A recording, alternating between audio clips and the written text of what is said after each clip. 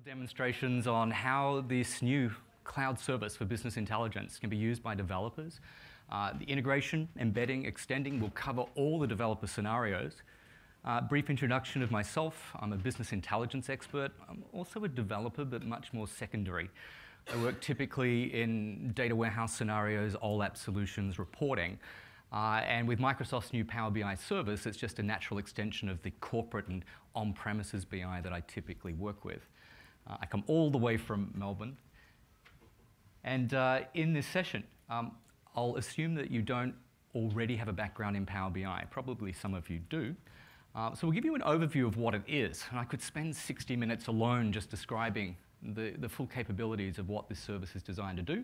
But really the focus is on what can be achieved by the developer. So very quickly, I'll go from the 10,000-foot view right down to what's relevant for you to know as a developer. All right, well, I thought it might be good just to start with a demo up front. I've already signed into the Power BI site. And just to let you know, this is free. Most of what I achieve in the session today could be achieved at no license cost, and I'll ensure that you're aware of what the license models are and what you do or don't get between the two, either the free Power BI license or the Power BI Pro license. At this stage, I've signed in. And I am going to commence by creating a dashboard. And the dashboard just will be NDC Sydney 2016. And a dashboard, by definition, is simply a collection of tiles that can expose different metrics, visualizations. And when you think about when you drive a car, pretty much what you see is a dashboard that provides you key information. You don't want to be distracted by lots of unnecessary data. What is the fuel level? What speed am I going? And at a glance, you can gain an understanding of what's going on. All right, so the first thing I'm going to do is add a tile that will be sourced from an image. And any web image will work here. So I'm just going to go to Google Images and do a search on NDC Sydney. And I think I like this one here, so I'm just going to copy the URL to the JPEG image. And switching back here, just paste it in. So this is the approach of adding a tile that is not based on data. There are 7 different ways we can build out tiles on a dashboard. And these approaches to add images, text boxes, web content, or video are the non-data related ones. And I'm just going to resize this tile like this. Next thing I'm going to do, and if you attended my machine learning session this morning, I would have asked you to participate in a survey. And I'm about to ask you as well. Let me show you how it's done.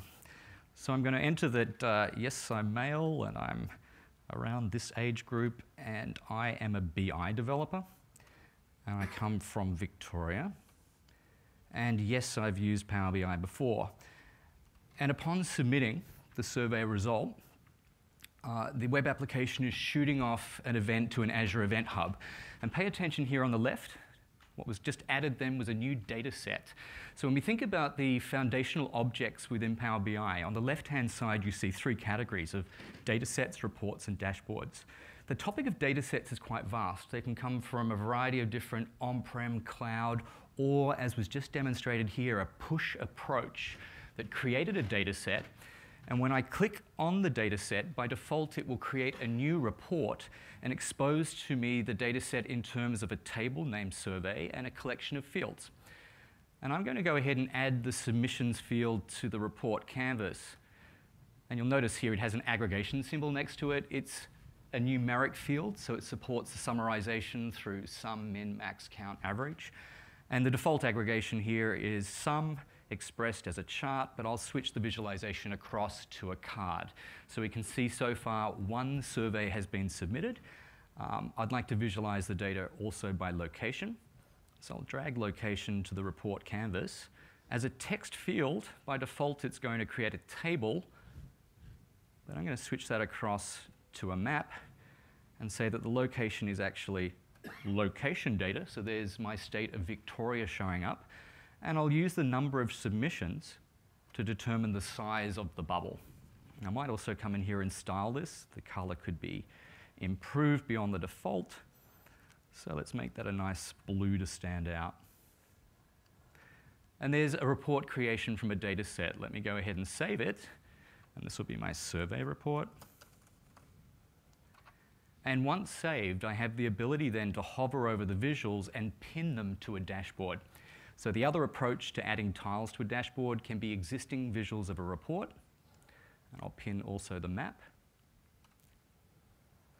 And then switching back to my dashboard, I can see the number of submissions and the location. All right, so laying out a dashboard. Those tiles can come from existing reports. They can come from other dashboards, as I'm now about to demonstrate. So here in my setup, I'm about to pin a couple of tiles that are going to provide you with the URL. And if you have a tablet, I would suggest you use the tablet for reasons that you will find out later in this. This is completely optional. None of the data that I'm collecting will be stored or used against you. All right, so let me just assemble this dashboard now by moving these into place. And just take a moment to fill in the questions as accurately as you care. And you'll watch real time your results appear in this dashboard. And then we're going to talk about how this actually works under the covers.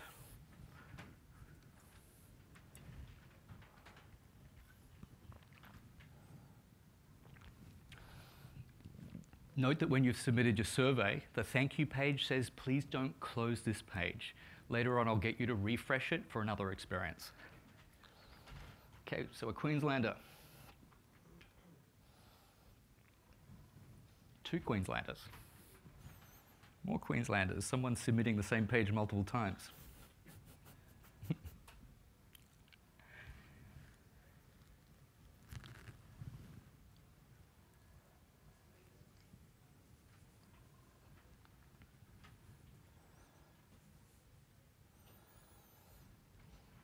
I'm curious.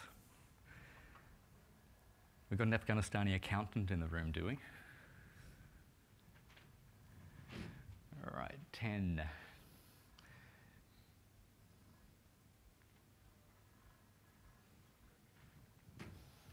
New Zealander. No Europeans in the room?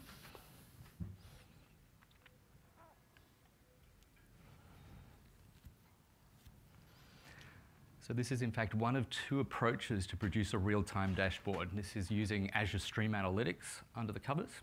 So technically, there's no code. All right, the web app was pushing an event to an Azure Service Bus, and then real-time Azure Stream Analytics is just pulling each event off and pushing it straight through to the data set for real-time presentation here in a dashboard. All right, anyone still submitting?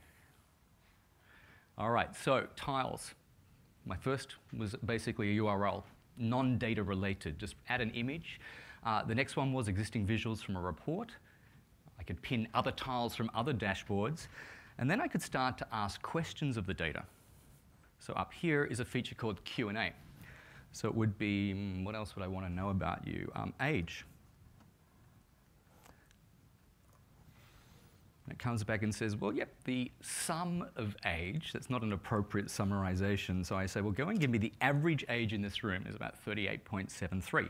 That's pretty cool. Let's pin that back to the dashboard. And then we might also ask for roles by, actually, role submissions. Order by submissions. Descending. So natural language querying and the way it translates into a query provides us a visualization upon which we can do things too, like format. You know, I'd rather see that that was that nice blue color. And also from a formatting point of view, let's add some data labels in there. And now that I like the look of that, so I can see 22 developers, a couple of BI developers, pin that back to the dashboard as well. What else do we have? Gender submissions as donor.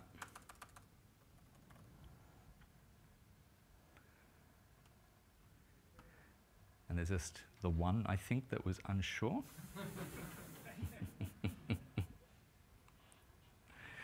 I just want to put the data label on there.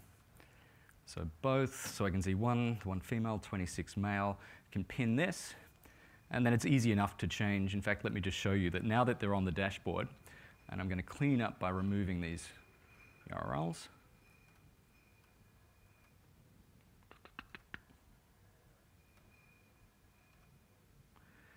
I can start to lay this out in a way that makes sense for the finished report.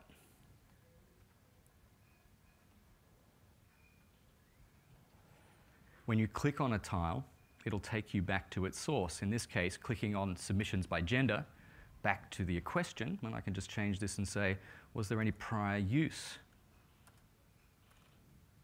And so I can see a 50-50 split on those that have versus those that haven't used Power BI. So let's pin that back as well. And ultimately, this is the dashboard that we could continue to monitor real time. All right, so that demonstration gives you a couple of things: the foundation and fundamentals around dashboards and how we bring in tiles from different sources, a real-time element in there as well, but also I'd hope to have shown you just how quickly, once your data's in place, these can be laid out, and also without requiring a depth of expertise. Power BI has really been designed for a broad audience, not just data professionals, but really pushing out there to the average Joe that just needs to get data and make it available and useful for monitoring. So with that theory, let's jump into a quick overview of what Power BI is. Microsoft are marketing this as a new generation of BI. When I began my career working in data warehousing, cubes, and reporting, we call that enterprise or corporate BI. That still exists. This is not a replacement for that. So data warehousing, enterprise solutions continue. But we saw a wave 2 come in whereby there was a need to deliver BI direct to users themselves. All right, because corporate BI cannot deliver 100% of a business requirements. If it attempted to do so, it would never get out of the gathering of requirements phase on the project. So ultimately, it has to strike a line in the sand and say, we're going to deliver here. And let's just use the 80-20 rule. 80% of the time, corporate BI can deliver the needs of the business, but the other 20% of the time, no. So what did Microsoft deliver several years ago now to enable self-service BI within the organization? Power Pivot, right? And then Power Query and Power View, and a family of add-ins inside the familiar tool of Excel, enabling the business to produce, deploy, maintain, secure, and report off their own stores. And that's a successful story, but it requires still reasonably detailed or good knowledge. Power Pivot isn't something that the average user would just pick up. And that's where the third wave comes in. So now as a cloud service, and quite a unique offering in the market, Power BI is there to enable typically any user to be able to connect to data, to lay it out in reports, and express it through dashboard tiles. So enormous challenges delivering BI at any of those three levels. How do we get an end-to-end perspective across all of the data? And especially now that data resides not just on-prem, but also in the cloud. Multiple data sources, data formats, big data, services, you name it, it's all out there. And trying to bring that together so we have the right data at the right time to the right people is an increasing challenge. And Power BI has been designed to actually achieve that through a new cloud-based service. Key differentiators up front, there are pre-built content packs. So for example, Google Analytics is one of many available that I could just go to the Power BI service and I could say, get me some data. And then here under services, there's a growing number of services like dynamic CRM. If we're going to look at Google Analytics, I would just come down here, and usually they're in alphabetic order. Go and get data from here, and when I click Get, of course you need to authenticate, so you would have the details on how to authenticate to your service. What it would deliver is a content pack existing of dashboards, reports, and within minutes you can start interacting with your data. All right, so I won't demonstrate that right now, but that's the ease of use that this service has been designed to achieve. Next, real-time dashboards, and I've shown you one of two techniques. That technique was Azure Stream Analytics, pushing streaming results into Power BI. There's the ability also to connect to live data sources, be them on-prem via a gateway. So that could be SQL, Oracle, Teradata on-prem via a gateway. We could report and analyze them direct through the Power BI service. There's also the ability to connect to cloud services, so Azure SQL Database and so on. Intuitive data exploration, so the questions that I asked of the dashboard is the feature of Q&A, responding with visuals that you may pin back to dashboards, integration with other Microsoft products. My last demo was Stream Analytics, pushing data into Power BI. And then lastly, fast deployment, hybrid configuration, gateways, etc. This is a very, very brief, high-level discussion. So when we talk about data sources, there's a vast array of different formats, on-prem, cloud sources that you can access. Ultimately, they will arrive in your workspace as a data set. So when we talk of data sets, you need more detail. How is that data set arriving? Where is the data? Is it being pushed? Is it being pulled through a refresh process? Then we lay out through dashboards and reports. There's a whole story then on sharing and collaboration. So we can share within the organization through various techniques. There's also mobile delivery. On top of this, when it comes to producing rich modeling and reporting, there's the Power BI desktop as a free download and companion application to the service. It's designed to let you retrieve data results, relate them, enrich them with calculations, express them through reports, and as a single file, you'll publish it to the service. That will deliver a data set and reports, and then you may pin the visuals to express them as dashboard tiles. To keep the data current, either work direct with cloud services or install a gateway and enable a refresh to take place on a periodic basis. Lastly, to complete the picture, there's a REST API that allows developers to interact, to push data, to manipulate data set definitions, and also to embed reports and dashboard tiles into your own applications. Are there any questions about what Power BI is at this stage? So half of you had confessed that you hadn't used it before. Any questions at this stage? Are we still on the free section? Well, talking about licensing. Yes, everything that I've done so far, actually, no, I lie, because the Stream Analytics, actually, no, you could do that for free. Everything I've done so far, you could achieve with no cost.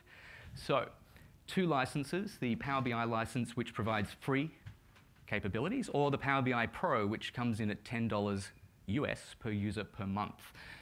Be aware that if you sign up for Power BI, you can also ask for a 60-day free trial of the Pro features.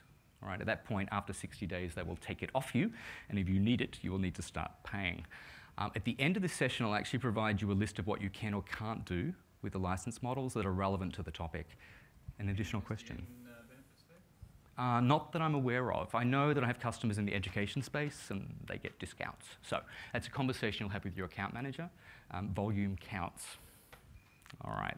So if I was to talk about Power BI and all of the capabilities, and this time grouping them by role within the organization, we would see there's different features that would appeal to different groups of users. We're really here to focus on the last group, and that is for developers. How can you express data as real-time through dashboard updates?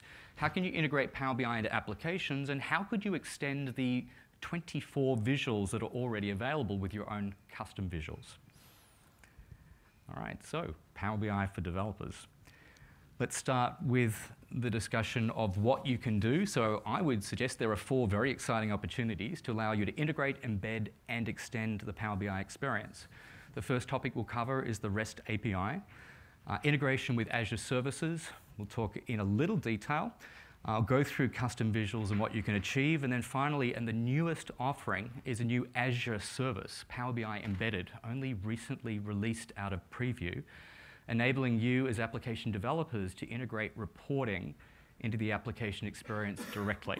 And I'll demo this one at the end of this session.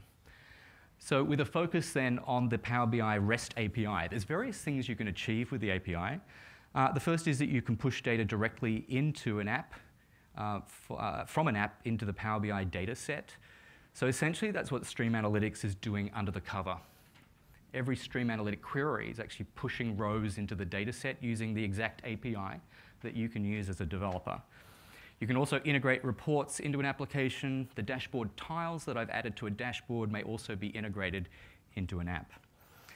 When you push data using the API, the results will deliver real-time updates, as you've already witnessed. So no more waiting, no need to press F5. Can you imagine perhaps in your server room you have a monitor with an unattended dashboard just updating as and when the data is being pushed to it?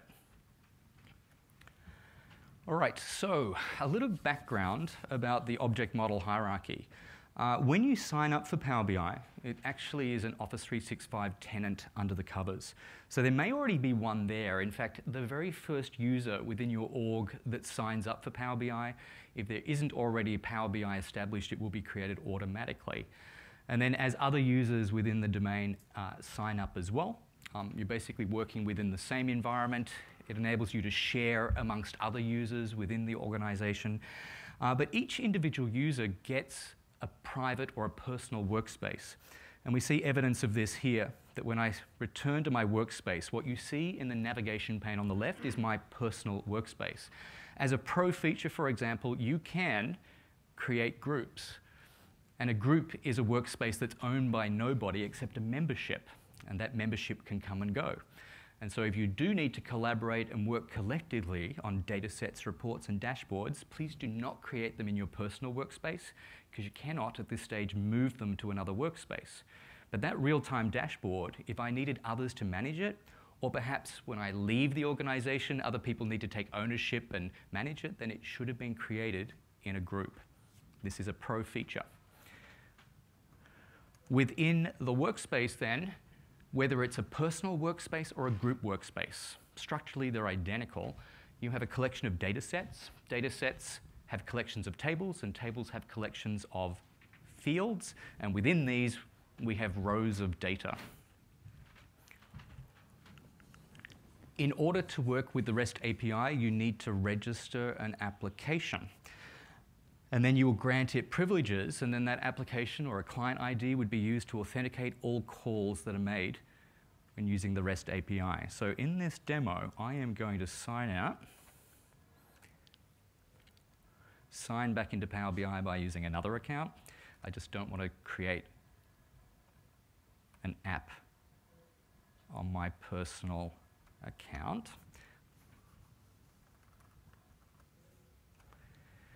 So I've just signed into, well, not quite. Yes, I've just signed in by using another tenant, and I have full admin rights on this tenant. We'll see that it has no data within its workspace. And then what I'm going to do is navigate to the Power BI app registration tool. So this is a requirement. You do need a client ID. I'm going to sign in with my existing account. Let's just see it's not confused which account I'm using. That's unclear to me.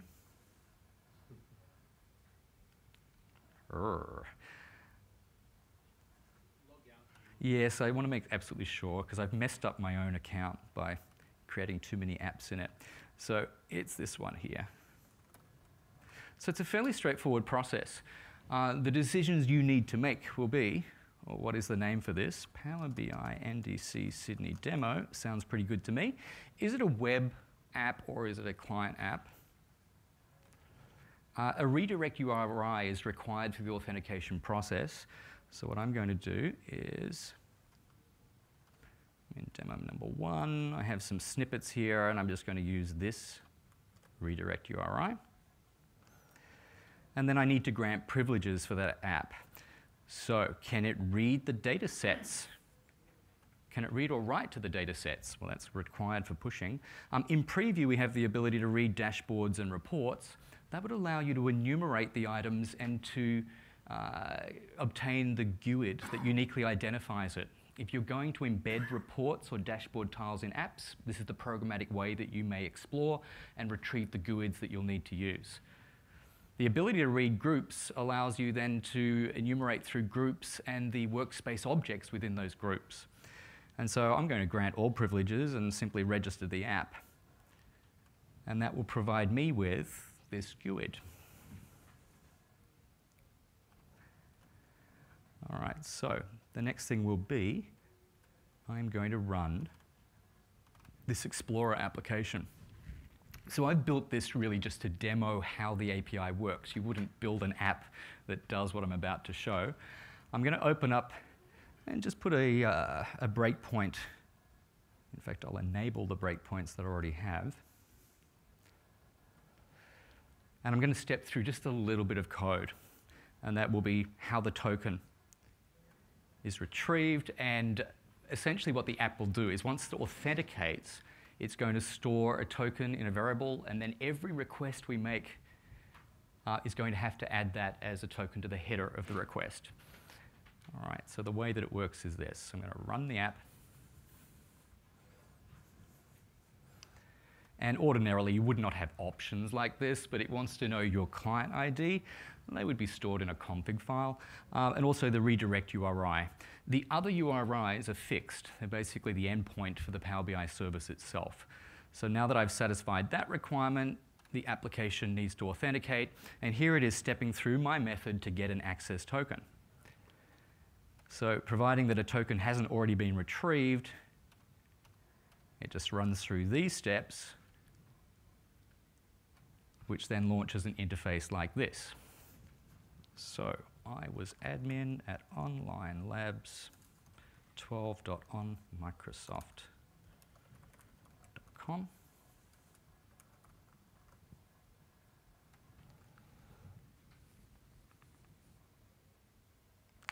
And it just says to me, well, it's got these permissions. Do you accept this? And now that I have, it should issue a token, which is encased in a variable with the application. All right, so I'm not going to go through any more stepping through code. So let's disable all breakpoints and continue on. So we can see in the console here, and perhaps it's not so clear with the size of screen in this room, but it provides me some feedback to say, yep, I got an access token, it's now been cached, and it's available for reuse. And what it shows me here in the Explorer pane is that I have a user workspace. We have collections of data sets and dashboards.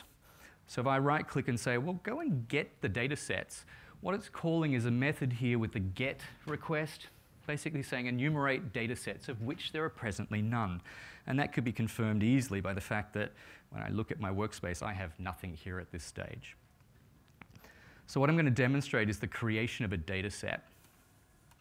Right-click, create dataset, and this experience that I built would allow me to enter a JSON document that describes a dataset in terms of the tables and column types.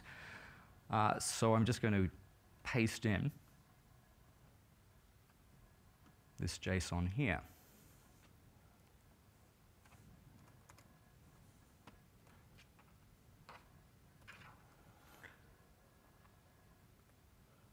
All right, so the dataset has a name, e-commerce operations. It has a collection of tables, of which there is one. The table name is product browsing. It has a collection of columns, and you can see the columns in terms of their names and their data types. So this one, very simple. Product, product category, and country. Now, when creating a dataset, the other consideration is the default retention policy, which by none says you'll just keep filling it until you reach the maximum, which is 5 million rows, and then you would need to explicitly clear it. Perhaps more interesting is the basic FIFO that says to an accumulation of 200,000 rows, it'll just keep rolling over. So when the 200,001th row is added, the very first row will be dropped off, and you'll always have 200 rows moving forward. So let me choose that option, and then by clicking OK, and watch here on the left-hand side. When it pushes through that request, it'll respond instantly in my workspace with the e-commerce operations right here. And upon selection, as you learned earlier, when I select a data set, the default behavior is to create a new report based on the data set. And here we see evidence of the data set through the collection of fields. Of course, at this stage, there's no data. But let me just drag product out. And the default behavior for a string field is it's going to create a table of which you can just see the column header, but of course, no data. But what I'll do is switch this across to the card. And then you'll see here that the default aggregation that it can only use for text is to either count it or count distinct text values. All right, so we have nothing. And then I'm going to save the report. And I'll call this product browsing. and then I'm going to pin it to a dashboard. Well, a dashboard doesn't exist yet, but that's cool, because I can create a new dashboard at the same time. Product browsing.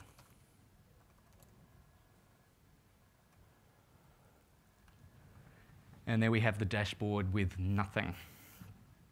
Okay, well, let's fix that. Now that I have a tables collection, there is an API method to enumerate all tables. So the get tables tells me there's a table called product browsing. When I hover over it, you'll see the table is just described in terms of a name, whereas a data set is described in terms of a GUID and a name. By right-clicking the table, what I can do is update the schema.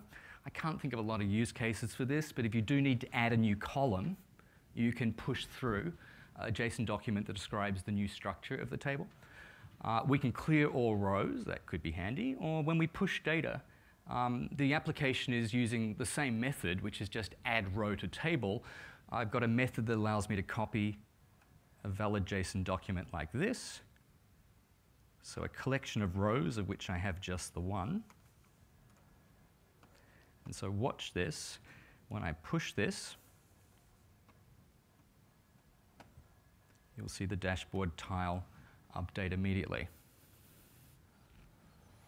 So it's pretty straightforward stuff. Create tables, push rows in. The other method is just automating the push to show you what an event stream could look like. So it just so happens I have a stored procedure that has exactly those 3 columns that will be returned in a result set. And I'm just going to push 10 rows and delay a second just to sort of simulate, you know, a real workload. And at this point, we have a data set within the workspace, and we could start asking questions like, what is it? Category. And it shows me the categories and counter products. There we go. That's what I want to see. Let's pin that.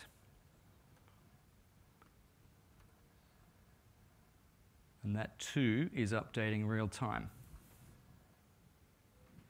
And that's pretty much all there is to producing real-time dashboards. And the consideration is, of course, we need real-time data, but it could also be a scenario that despite Power BI's quite large range of data sources that it can access, there might be data sources that are not supported.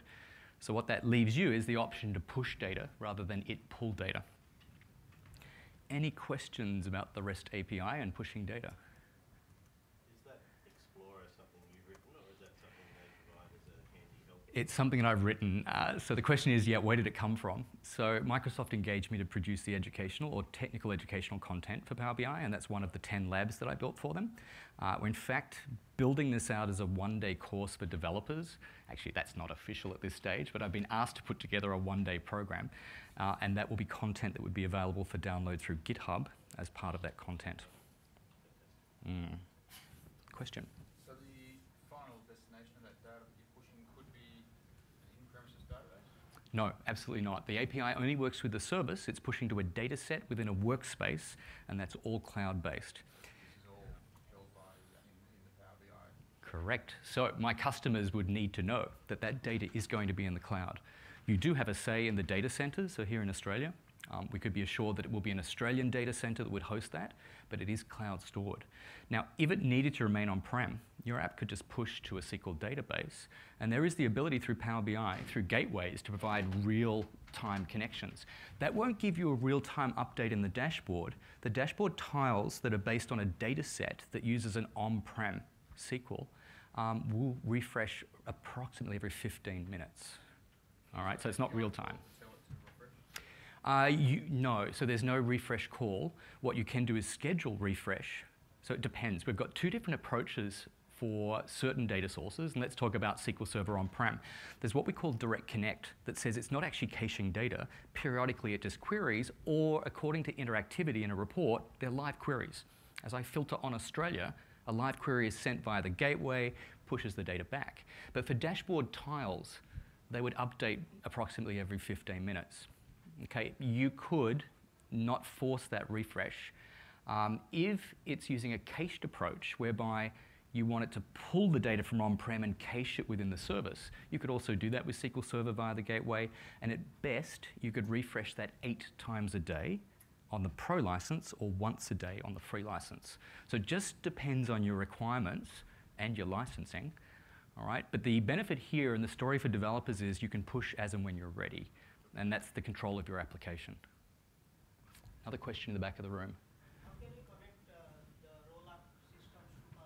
So roll-up systems, you're talking about analysis services cubes in roll-up. So also the same story with SQL Server is the on-prem analysis services can be delivered via a gateway, and that could be a pull situation where it's cached in the cloud, but far better when you have large sets of data, which typically a roll-up cube would be, that you have a direct connect scenario. And as and when a user interacts with reports, it just queries analysis services on-prem live. And if they're dashboard tiles, they'll approximately update every 15 minutes. You will need to make this work by installing a gateway on premises and then allowing users permission to work with that gateway.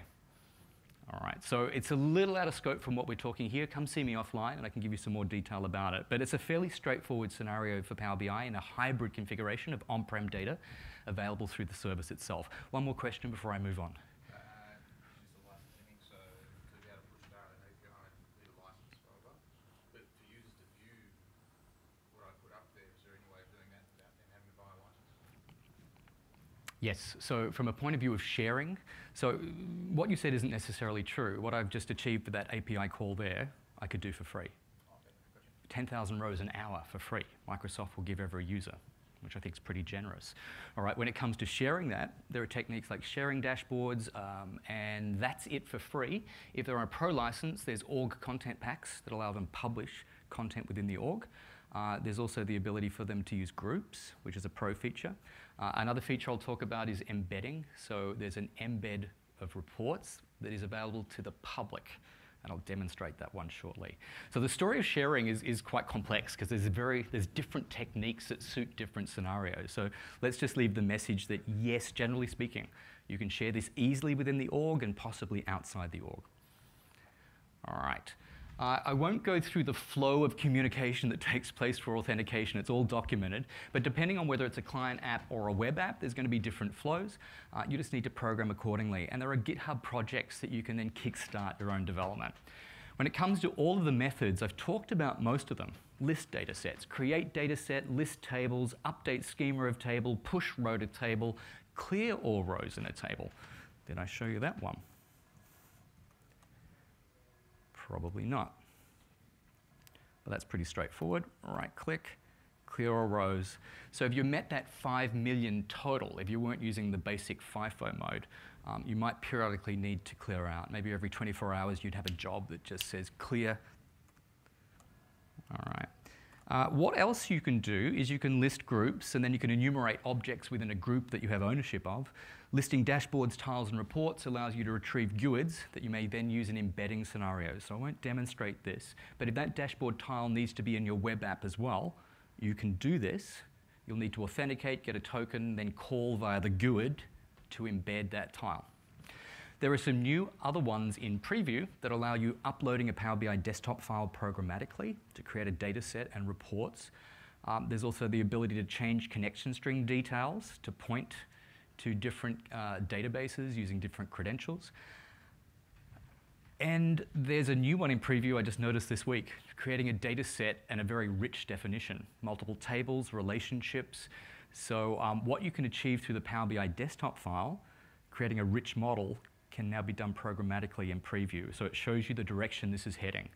You can bring in multiple tables, relate them, add calculation logic as well, and push this programmatically to the service. So stay tuned on that. What happens under the covers? Listing data sets. Essentially, here is a GET request. Having authenticated, your token will be added to the header, and then the response will come back looking something like this in JSON, and then you just do something with it. When it comes to adding a row to a table, you will need to retrieve the GUID for your data set, and then you can see tables and then the name of your table and then push to the rows. And essentially you'll have a valid JSON document that one or more rows would be inserted into that table. All right, that was my demonstration on a real-time dashboard with the Power BI REST API. Be aware that there are some restrictions. So the maximum number of rows in a single push would be 10,000. So a single JSON document, comma separate, up to 10,000. When it comes to ingestion for the Power BI license that is free, you're given 10,000 rows an hour. If you're on the Pro license, it'll support up to 1 million rows an hour in a push. Maximum rows per table, 5 million. Unless you're in the basic FIFO, that is 200,000 rows and rolling forward. And the maximum pending requests will be 5. So if they're queuing up, it'll error if it has more than 5 in queue. I've not encountered that error yet. Moving into stories with the Azure ecosystem. So you'll see a growing story coming from Microsoft. In fact, Cortana Intelligence Suite puts Power BI as the presentation layer on top. So service bus, event hubs, data warehouse, lakes, big data, it's all coming together.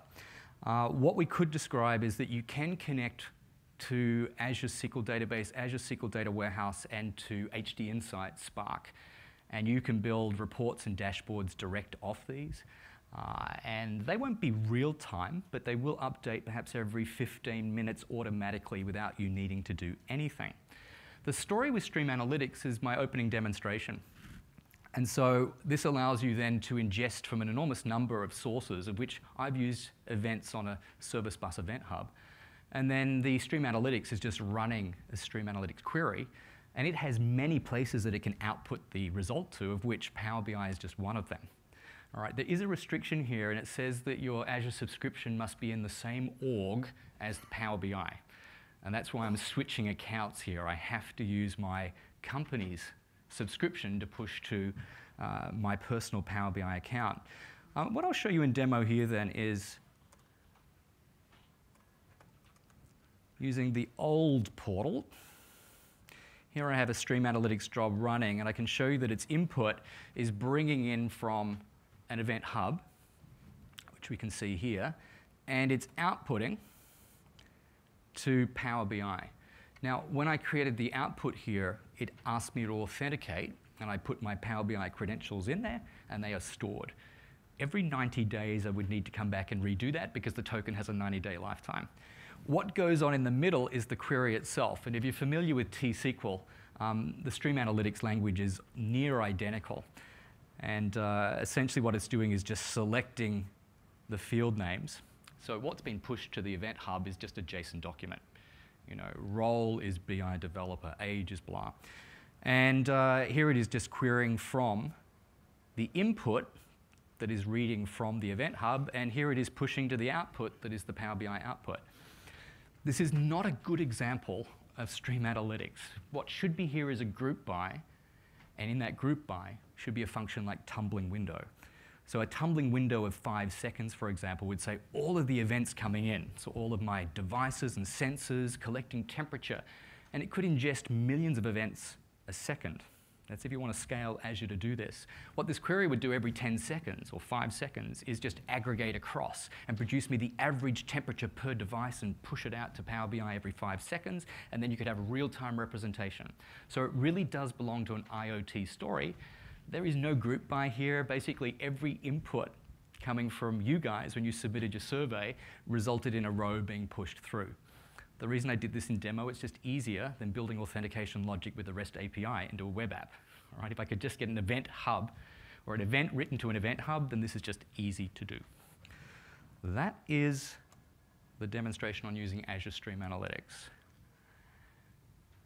Next story, moving to the extension of the current 24 visuals that you already have. So Microsoft rewrote their reporting engine. We had Power View in the prior release. Does anyone know why Microsoft are no longer developing Power View? Even more, if you go to Office 2016, in Excel, it's sort of hidden from you. It's available, but you need to customize the ribbon to bring back the functionality to insert a Power View sheet. Why are Microsoft sort of hiding away from this? What technology is Power View using? So, would Silverlight work in Chrome, Safari, Firefox? No. So when it came to wide adoption of their self-service BI tool, it would only work in Internet Explorer. So a complete rewrite of the reporting engine and of HTML5, and basically working in any modern browser. Now, the next thing they did, having developed 24 new stylish visuals, they then put them on GitHub and said, our source code's available for you guys to understand, and you may extend by adding your own custom visuals. So learn from what we've done and build what suits your direct purpose. If you feel generous, share it with others. There's a public gallery, or keep it in-house and use them for your own reports and dashboards. So when you visit the visuals gallery, you'll see a growing number of some cool and some crazy custom visuals. Let's take a look.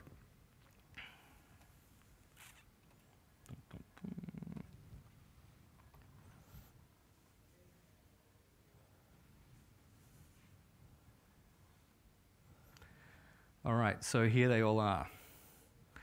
And basically, I'd recommend you just download and try. So I'm going to use the crazy one, Enlighten Aquarium. And it's just a matter of agreeing to terms, essentially saying that Microsoft have no responsibility whatsoever for what might happen if you use their visual. And I've already downloaded it in case the internet went crazy on me. So I won't download it again. There's two approaches. In Power BI Desktop, I could add it there, or I could in the service itself. So let me sign out of here, sign back in.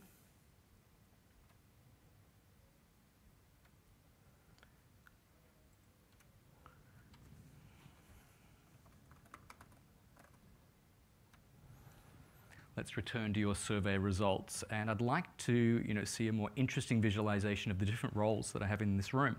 So I'm going to return to the report, which by default is in read mode. I'm going to switch to edit mode.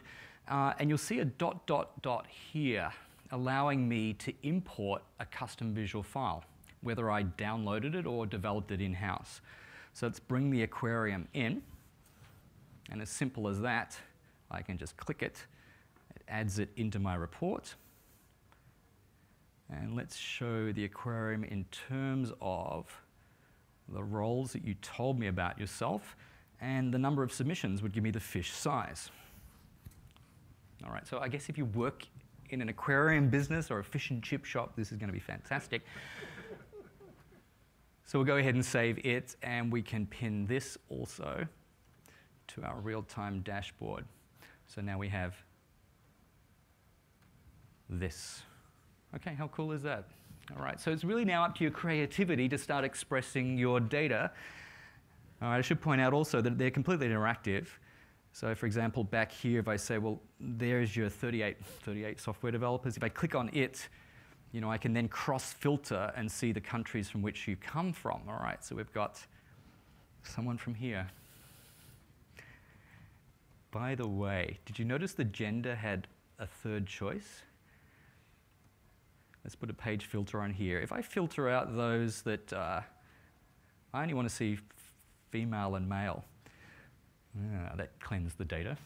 Do you know that we do that deliberately in statistics? We put questions that we know that if someone answers them, and no disrespect if you don't know your gender, but if you choose that, there's a high likelihood that your other responses are not good either. So here, by filtering them out, I get some sensible responses. Is that right?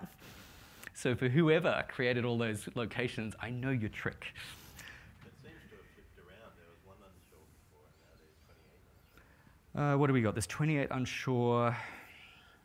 It doesn't lie. It might be a little bit out of date, and I might need to refresh it, but that's definitely the current data that's within the data set. Alrighty, that's the story of custom visuals. Go ahead, download the GitHub project, learn from what Microsoft have done to produce their own visuals and extend with your own creative insights. Are they written in? I've never developed one. What is the 3D? What is it? D3. D3, thank you. I've never developed one, but yes, that's what they're developed in. Other story, this really isn't a dev story, but for completeness, I want to include it. There's the ability to take reports and publish them to the web. This is not a dev story because, as I'll show you, there's no code and anybody could do this. So if I go ahead and just save this report, I can produce an embed code as simple as this, but you need to be aware that this is available to anyone on the internet, and you'd want to be very, very careful with the data that you publish, right? So it creates this embed code. Let's increase the size I'm just going to copy this, and if I switch across to the thank you page, what I'm going to do is paste that embed code. If you would like to, in just a moment, just let that publish. If you go ahead and reload that last page of the survey, so still wait for it to publish, you'll see how simple it is to embed that report. This will be much more effective if you're on a tablet or a desktop, and that's completely interactive within your device. You'll note that there's a little maximize icon that will fill the screen. I don't know how it works on a phone, but how simple is this to start sharing your reports and data? And this is available in all licenses of Power BI. I think that's incredibly generous of Microsoft. If you've got data you'd like to share on your blog, it's just a matter of pasting this frame in. Okay? So not strictly a dev topic, but I thought it might appeal to you. That's published to web. We come to the last topic. I'm just going to focus on time. Do I really only have 8 minutes? The new service that allows us to embed Power BI for application purposes. It's a distinctly different role for Power BI here. Everything that I've described so far is talking about individual workspace or a group workspace for collaboration within the org. But now we've got the concept that you can create a workspace that's dedicated for the purpose of an application. Your app needs rich reporting, interactive reporting driven from your data. Rather than develop, reports by code or wherever, we can now just embed reports direct from the service. Right, so I think what I want to do is just say, sure, high level, we can create reports, we can embed them into apps and deploy them with ease. And there's some key attributes, but I just want to get straight into the demo because time is against me. What I'm going to do is switch to a Power BI desktop file here. This is on the desktop. The Power BI desktop has developed a model consisting of 3 tables, product, sales, state, and it's expressed it through a couple of pages. So a report can be 1 or more pages. This is presenting data. So when I filter here by calendar year 2015 or 2016, this is hitting an Azure SQL database. All right, so it's using a technique called direct query. Now, my intention is to just go ahead and save this, close the Power BI desktop file, and now as a developer, I'm going to switch to the new Azure portal, and I'll just show you that the database that it's using is Tailspin Toys US, an Azure SQL database. And I'm going to provision a Power BI workspace. Oops. New. In my current NDC Sydney resource group, I'm going to add Power BI. So, as a new service, it just went live weeks ago. I'm going to create this. And essentially, it's a collection of workspaces. So I've talked about workspaces that are individual workspaces. Here is an application-owned collection of workspaces. Create. And as a collection, you can create as many workspaces as you need. Typically, I would guess 1 per application. Or you might use different security boundaries or driven by customers and partition, depending on the customers and users that you have. All right, is that creating? Deploying. While it's doing that, I'm going to switch across and open up a GitHub. All right, so everything you need to get started is available to you here. Let me show you how it works. Let me copy this and then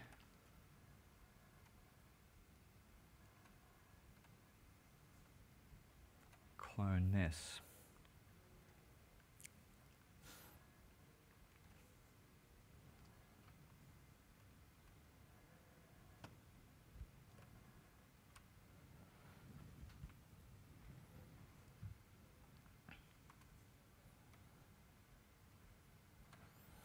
What you'll find is that you end up with a couple of projects here. So this is where it comes to, you need an app to embed into. There we go. And you need to work with the REST API because you need to upload that Power BI desktop file. You need to update the credentials because stored credentials will not flow. You need to reapply them. And so what we're going to do is, first of all, run the provision sample. So this is just a utility that is using the REST API. So it's no different in a sense to the workspaces within your org. It's just a workspace hosted within Azure. And what it says to me here is that I've got various options, and I know that's small for you guys to read. Option 5 allows me to create a new workspace. So what I need to do is switch back here and see that that was provisioned. And now that it's been provisioned, I need to come back to my resource group, refresh, and how I have a workspace collection.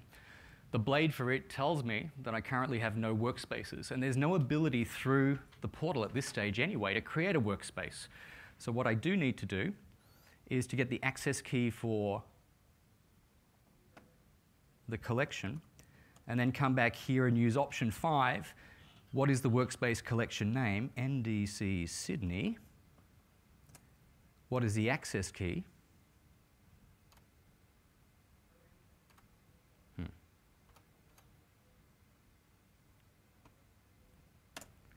And using the API, it creates a workspace. And a workspace is identified through a GUID. You can see that returned here. I wish there was a refresh command here, but there isn't. But when I refresh, we'll see the blade tells me that I have a new workspace. And within that workspace, I can have data sets, reports, etc.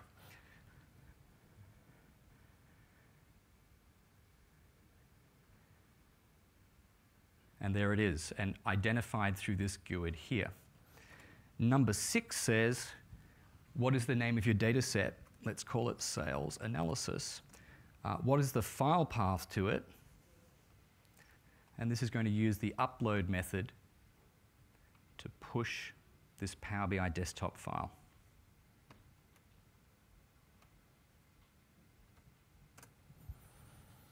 That's available as a method also for you to use on your own workspaces. I'd like to push the Power BI desktop file up, so it's now stored in a workspace in Azure. The last thing then is to update the connection string. So the username I know will be Peter, and I'll apply the password. I don't need to provide a connection string because it hasn't changed, and now the API is updating the connection details, so it is now pointing at the Azure SQL database. That is all now done. So the second project within that solution is an embed app. So let's switch this across to the startup. Come to the web.config, and I need to fill in some values. So what is the access key? That was that.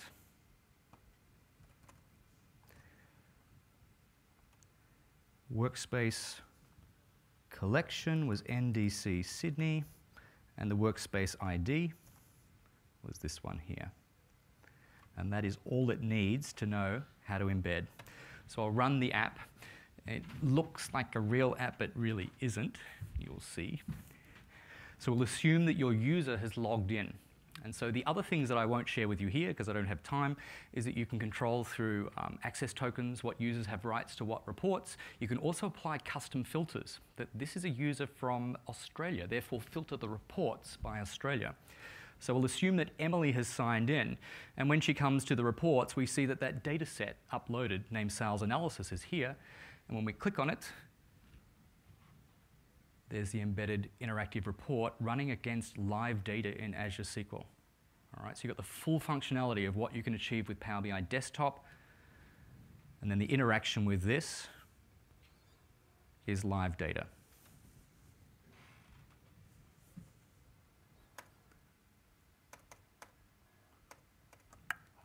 Key attributes: easily author interactive, compelling reporting using the Power BI Desktop application.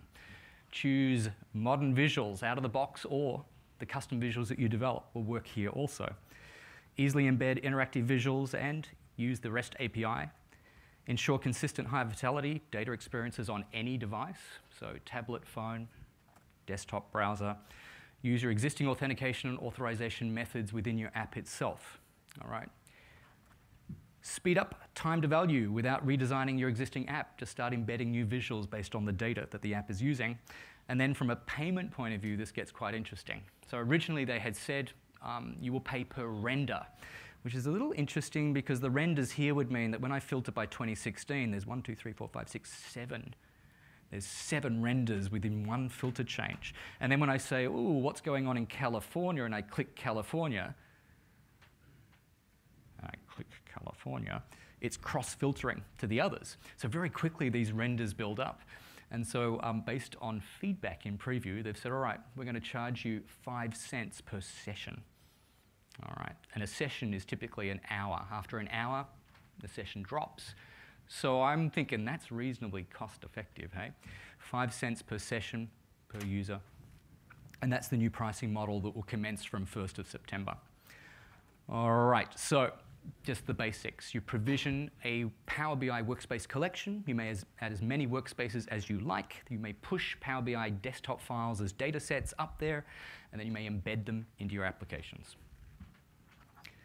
Okay, so that's the pricing discussion that I just gave you. Oh, you will get 100 sessions free per month, but then every other session will be 5 cents US. And the session ends when either the user closes the report or 1 hour after the session was initiated, whichever comes first. All right, I am just over time, so I'm going to quickly wrap up with a summary, and then I'll welcome any questions offline, but I'll need to let the next presenter set up. I gave you an overview of Power BI. It is an evolving story from Microsoft delivering a service in the cloud to deliver BI to a wide audience, pros, analysts, general users. The 2 licenses, free versus the pro, let's just take a quick look at this matrix. So data capacity is the big one. 10 gigs if you're going to pay, 1 gig if you're free. When it comes to refresh, hourly, max 8 times a day versus once a day if it's free. From a streaming point of view, when we push with the API, up to 1 million rows an hour versus 10,000 rows. The other things that stand out, publish to web is available for free. I think that's really, really quite generous. Developer opportunities. Let's finish on this note. Well, develop what you need with the service. Use the REST API to create, manipulate data sets, push data to deliver real-time results in dashboard tiles, but also to integrate those reports and dashboard tiles into apps as well. Integrate Power BI with Azure Data Services. The big compelling story is Stream Analytics. You can also use machine learning functionality with Stream Analytics to pass prediction results also to Power BI. Extend beyond the built-in visuals by customizing and adding them to your own solutions. And then finally, the new service that's designed to embed Power BI functionality for applications, not for individuals or groups. All right, lots of resources. The blog is a great place to stay up to date, and believe me, it is changing at a rapid rate. The service has weekly updates, and Power BI Desktop gets monthly updates. There's a developer center specifically for Power BI, and the growing story is such that Microsoft now want a full-day content with a developer audience to teach them the skills required to leverage all that I've just described. That pretty much is the note that I'd like to finish on, and to encourage you that if you haven't done so already, sign up for Power BI, it's free. And on that note, I will thank you for your time, attendance, and interest, and I'll welcome questions offline. Thank you.